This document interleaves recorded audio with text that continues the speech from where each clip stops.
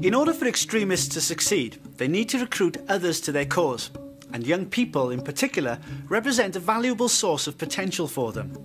Indeed, extremist groups often regard young people as easy targets. A young person can be influenced and shaped to suit the needs of the cause, and can be pressured to do things an adult might think twice about, from spreading messages of hate to committing acts of violence. The consequences can be very serious. But let's begin by asking a simple question. What does an extremist look like? Someone who dresses in Asian clothes. Guy with a beard. Someone who's aggressive. I suppose there's always these stereotypes about, what extremists look like, but I think the scary thing is probably they could be anyone. Now take a look at this cross-section of people and see if you can point out the extremist or extremists from amongst them. Can you tell from the way they appear or the clothes they wear? Maybe it's the look in their eyes, or maybe it's just gut instinct. It's very difficult to spot who an extremist is. It could be anybody within our communities, within society.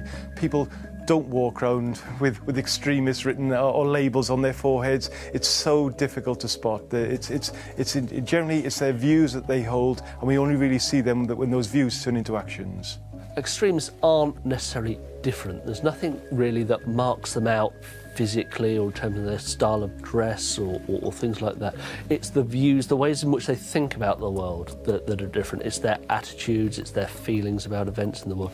That's what's different about them. It's not what they look like or particular individuals. It's how they think about the world. That's what's different about extremists. OK, so we know that you can't tell an extremist by his or her looks. However, when you hear the word extremist, what's the first thing you think about? Muslims. Muslims. Muslims. Muslims. Most of the people that think about Muslim. If someone said to me extremist, I would say Muslim. No offense, sorry. Burn, burn, USA! Burn, burn, USA! Burn, burn, USA! Burn, burn, USA! Burn, burn, USA! Burn, burn, USA! Burn, burn, USA! Burn, burn, USA! Islam is a peaceful religion. In spite of this, significant world events such as the wars in Iraq and Afghanistan, or even the Palestinian-Israeli conflict, have sometimes helped reinforce a sense of anger and injustice among some Muslims.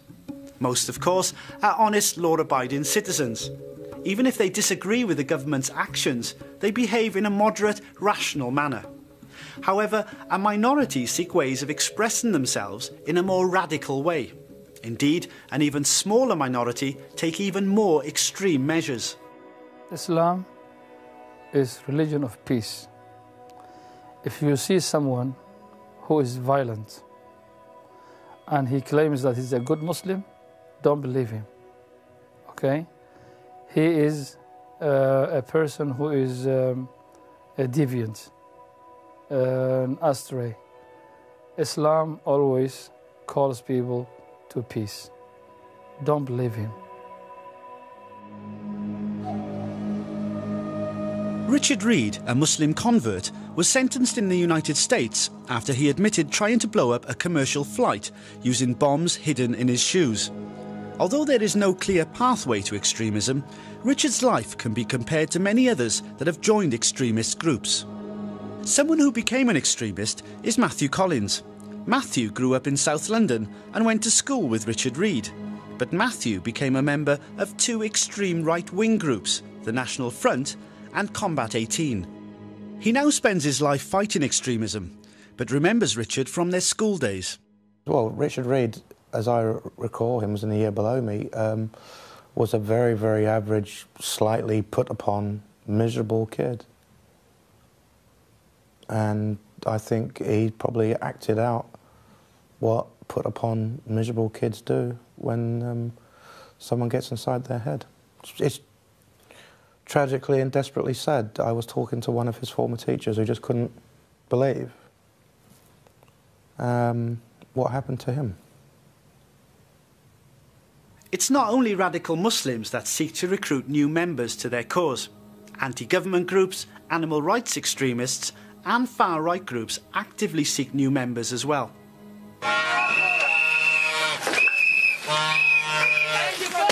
There are a number of different ways in which people are drawn in towards extremist positions. The internet's a big one. at the moment. The thing that we're interested in, though, that we've come across, is actually personal contact. In the media, there's a temptation to say that extremists are wild, fanatical kind of individuals. Actually, very often, the people who are most effective at recruiting young people towards extremism are very charismatic, engaging individuals, and that personal contact is very important in this process of developing and moving towards a more extremist viewpoint. They spent a great deal of time shaping me, if you will, knocking out of me some of the things I liked. They reshaped me. They brainwashed me, if you will, I don't know. But again, I wanted to have this happen to me to make me a better person in their eyes.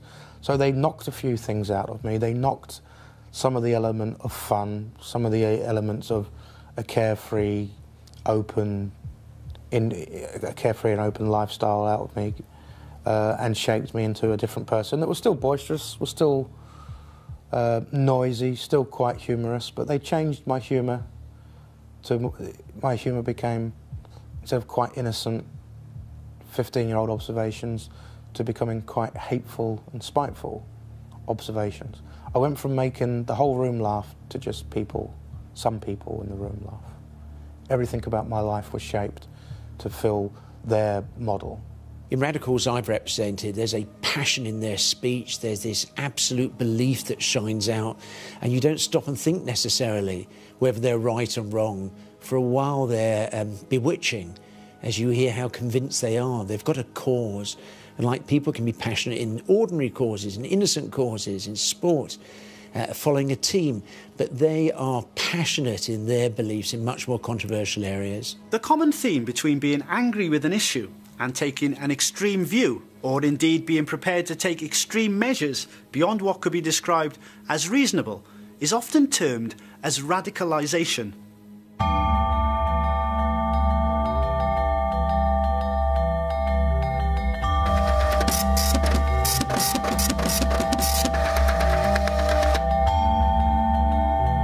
After 2001, after the events of 9/11, people thought that you could just profile and say there's certain types of individual who will drift towards extremism more than other types of. Actually, the research says that's not true. The thing that moves people along a process of radicalisation, that moves them towards being extremist, is a number of different sorts of events that happen to them. So it's not the person, it's the situations that they go through that's important. And these will be events that have sort of emotional power and significance for them. I've represented a number of people who are considered by the courts to be radicals, whose views are so extreme, they're so far outside the mainstream thinking. They don't abide by the ordinary rules. They feel they're justified in going their own way and disregarding the ordinary rules. They don't have restraints. They feel they've got such a just cause that they can do whatever they want to achieve their aims. Matthew Collins was fortunate to see that extremism wasn't the answer to the problems he perceived as a young man. Indeed, he now spends his time fighting extremism at all levels. Others, however, have not been so lucky. Indeed, there are many that have been convicted of a variety of crimes after becoming radicalised. Some have even given their lives for their cause, but worse still, have taken the lives of innocent others to prove a point. So how do you spot those that have been radicalised or are in the process of becoming radicalised? And in fact, what should you do if you suspect an extreme individual or group is targeting you? It's actually very difficult to spot that this is happening because there's a process that's referred to as grooming. So, you know, someone will not just come up to you and say, hey, do you want to come along and be an extremist with us? It's a far more subtle, complex process that evolves over time in terms of how it happens. And this grooming process is quite sophisticated in how it works and the psychological dimensions behind it. But you know, if you listen to people and if they have a certain degree of intolerance in the way in which they talk about things, if they seem very inflexible in their viewpoints, they're not willing to listen to counter-arguments, and if they kind of have a very strong narrative that they apply across situations, You know, that's some of the things to just be mindful of and aware of. People can be groomed to having a particular point of view, generally speaking, by the information that is presented to them. This type of information can be very emotional, and extremists will use things that they know will hook that person into finding out more and more about that particular subject. Unfortunately, they become very, very emotionally attached, and they think that what they're reading and what they see on the internet is factual, and that's something they really should do something about to take action.